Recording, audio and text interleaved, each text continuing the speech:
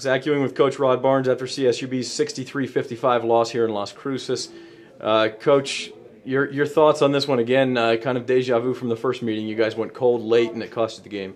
Well, I mean, they're a good team. I mean, and some of it is because we didn't score well, but some of it is because they're good. I mean, at times when we had droughts, we had guys get good shots, and we didn't make them. But also, we got to the basket a few times, and they blocked our shots. I didn't think we were very good offensively tonight. I thought it was probably one of our better defensive efforts that we've had this year. But we ended up, not finishing the game, and we just get a chance to move on. And got 48 hours before we're up again and try to get our guys going again. The first half was so physical and choppy and kind of no rhythm to it. What was talked about at halftime? How did you guys decide to come out in the second half? Or did you like the game that way? No, I didn't necessarily like it that way. I thought the game was extremely physical. And I thought, like you said, it was really some plays there that I thought that set the tone for the game. But it's been a technical guy, a foul that we felt like we got to, Ali with his third foul kind of took us out of rhythm there. But, that's just what you got to do. You got to go and play. Things are like this going to happen. And, when you go on the road with a team with this kind of success, you're not just going to leave here with a smooth, edgy game. So they're a team that likes to play a lot of half court. They're a good defensive team, real methodical in their offense. And because we're a good defensive team, just felt like we didn't, execute the way we needed to do down the stretch. But we also had great shots, open shots, that we just didn't make them. And, when you have some of the guys that we had didn't shoot the ball as well as we didn't shoot it tonight, it's kind of a tough situation. But, I told our team the huge thing was that we didn't play very good at all. To me, I didn't think the whole game offensively. But we ended up, with 3 or 4 minutes ago, we still were right there because of our defense. And we hopefully get a chance. If they're in the finals, we're in the finals, or we get a chance to play for the third match. And obviously, both of them has been battles, and hopefully we can correct our second half drought in the next game.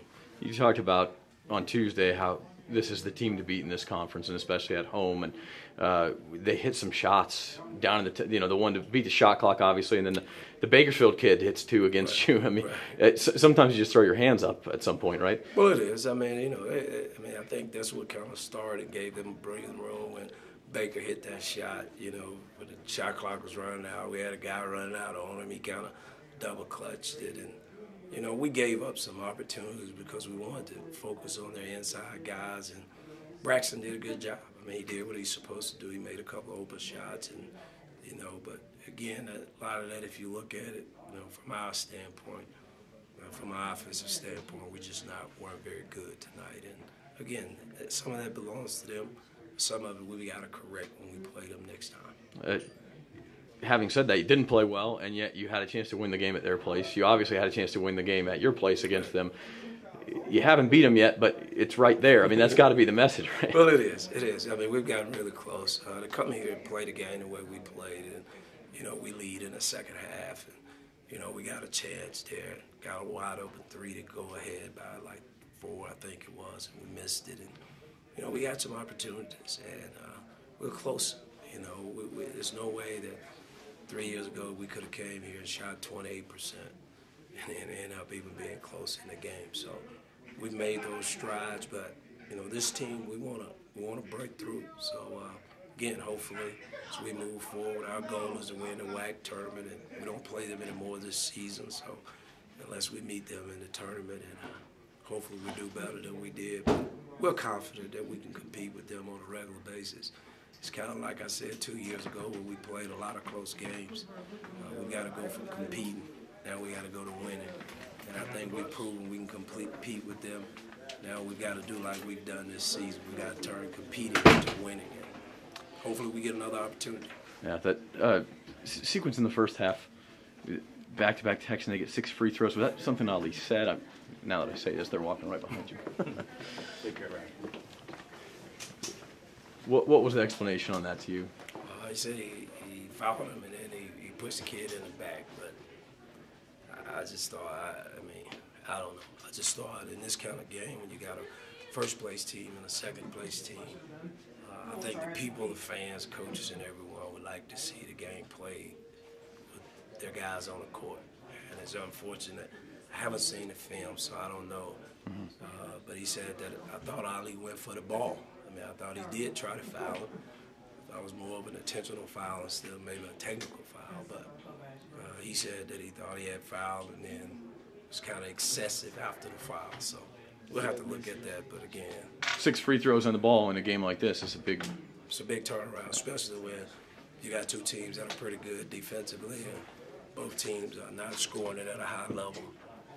That's a lot of possessions with 6-point swing, and even if you look at the final score, even with us scoring for a long period of time, I think we lost by 8. I think it was. I mean, 6 points are huge. So again, we got to do a better job. I mean, I don't want to put it all on the officials or all on us playing great defense. We got to do a better job against their team, and this particular team, scoring in the second half. Coach, to wrap things up, you got 3 regular season games left. Probably not going to win the WAC title now unless New Mexico State really drops a couple. Where do you shift your focus at? Playing well.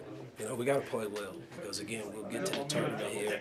Obviously, we play again. Like I said, in 48 hours, we got to play better than what we played tonight. On the offensive end, I think our defense was pretty good, but on the offensive end, and we've got to try to get to Vegas playing at our highest level. We won't pass up the game just because, we don't have a chance unless New Mexico State loses. We won't give in to our season and kind of just wait till we get to Vegas. We got to continue to work to make sure that when we get there, we can have the results that we would like to have, and obviously that's winning the WAC tournament.